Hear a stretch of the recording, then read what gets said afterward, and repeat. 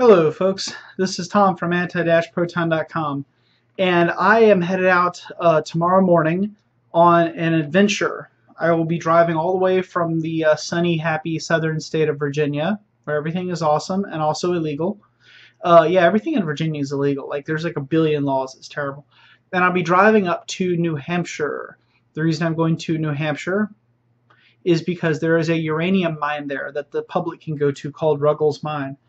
And Ruggles Mine used to be a uranium mine long ago in the day. Nowadays, it's kind of like a tourist place. You go there and you can mine gems and minerals and all sorts of random stuff. And I'll be going there. I've got my trusty pickaxe ready to rock and roll, and got this little chisel thing here. And basically I'll be running around looking for rocks. Not just uranium, of course. I'll be looking for a bunch of other stuff too, like garnets, things like that, just all kinds of rocks.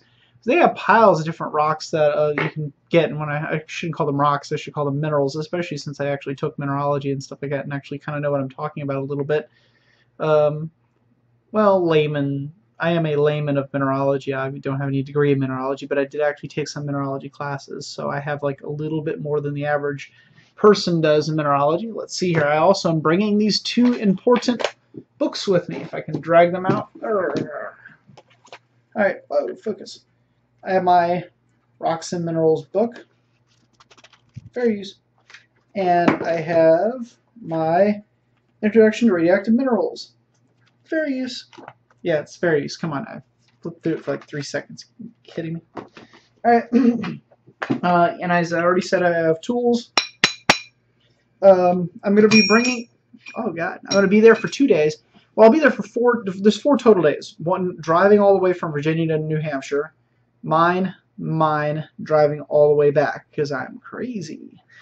I will be doing gamma spectroscopy and using Geiger counters and scintillators when I get there. For example, I have my gamma spectacular here, so I will be able to do civil defense. So I'll be able to do gamma spectroscopy right in the field. And of course, as usual, I always have my Polymaster, and the Polymaster will be useful as well. As a result of this, I'll be able to do that in my Ludlum. Go away, cat. Get down from there. Bad kitty. I'll be able to do what a lot of the other people there won't be able to do. I'll actually be able to hunt down the uranium because I have the equipment to detect it, such as a scintillation counter and all this other stuff. Now let me read off the minerals that they have at the place. It's going to be interesting. I'm going to video the whole thing and bring it back. I've got my video camera and everything. The videos, according to their website, that they have are albite. I've mined that before. Amethyst, I've mined that before. Apatite, I've mined that before. Autunite, never mined that, but that's a form of uranium. Amphibolite, apatite, aquamarine, I've mined that. Bertranite, never mind that. Beryl, that's interesting. You have uranium and beryllium in the same beryl. Beryllium's the element. Beryl's a compound of it. But basically, beryllium's not the sort of thing you normally want to put near uranium, so I think that's kind of interesting. Beta uranophane, biotite, boronite, calcite, chrysoberyl, clarkite. I doubt that. I doubt they have clarkite. They have it listed, but I doubt that. Clevelandite, columbite. It just goes on and on and on. But let me give you the uranium ones. Here, let me just give you the quick list of uranium ones. Autunite's a form of uranium. They have that. Beta uranophane. They have that. What else do they have? That's uranium. Gummite. That's uranium.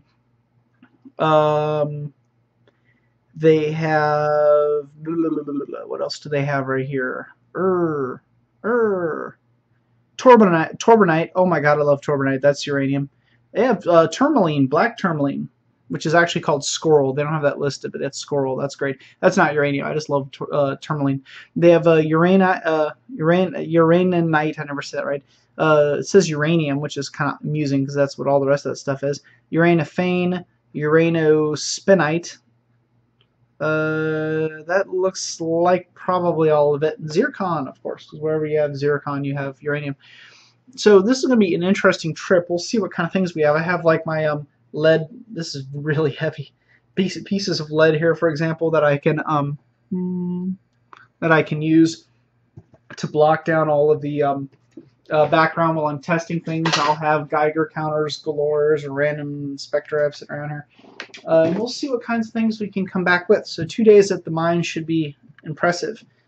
There you go. Now I wanted to bring up one other little thing after 5 minutes of yapping. This is kind of important because it has nothing to do with mining at all, but it has to do with depleted uranium that I put a video up about it a little while ago. People go on about depleted uranium. First off, I should point out depleted uranium is not safe. Duh. I mean, really, honestly, who the hell would think it was safe? It's not safe. It's obviously chemically toxic, and it is radiologically toxic too. So it's radioactive and it's chemical. So even if you took the radiation away from it, it would still be chemically hazardous. It would be basically a little worse than lead. And if you got rid of the chemical part of it, it's radioactive. So again, it's dangerous. So the point of the matter is that depleted uranium is a pain in the behind. But depleted uranium gets this weird sort of connotation a lot of people don't take into account. It's basically the same thing as normal uranium. Let me tell you what the difference is. For every 170 something or other parts, I can't remember the numbers off the top of my head. I think it's 0.007 something, I think. But for every 170 plus or minus atoms of uranium-238, there exists like one atom of uranium-235. A little tiny bit of it. It's way less than 1%. Okay? Now, that's natural uranium out of the ground. So you take a rock, that's uranium, and you melt it down in caustic soda and do all this stuff to it, and you extract the uranium metal. So now we have like a piece of uranium metal in our hand, right? Purified uranium metal. It's technically not natural uranium because it doesn't have all the other junk. It doesn't look like this. It looks like a piece of metal. But that purified metal is just basic uranium. There's nothing amazing about it. It's, the ratios U-238 to U-235 are the same. If you do things to it to increase the amount of 235 in it, to start raising it up, that is called enrichment. You hit about 3 or 4%, and then you have fuel grade. You hit about 80 or up, and you have weapons grade. If you make it go down, which is ironically the byproduct of doing the other one I just mentioned, if you make it go down so there's less 235 than there already is, and very little, just the tiniest little bit less too, I might add, you end up with what's called depleted uranium. That's it. Natural uranium, refined uranium, chemically refined uranium, and depleted uranium are chemically identical. There's an isotope difference between the two of them, but that's it. I have a cat that just appeared behind me. Did you notice that?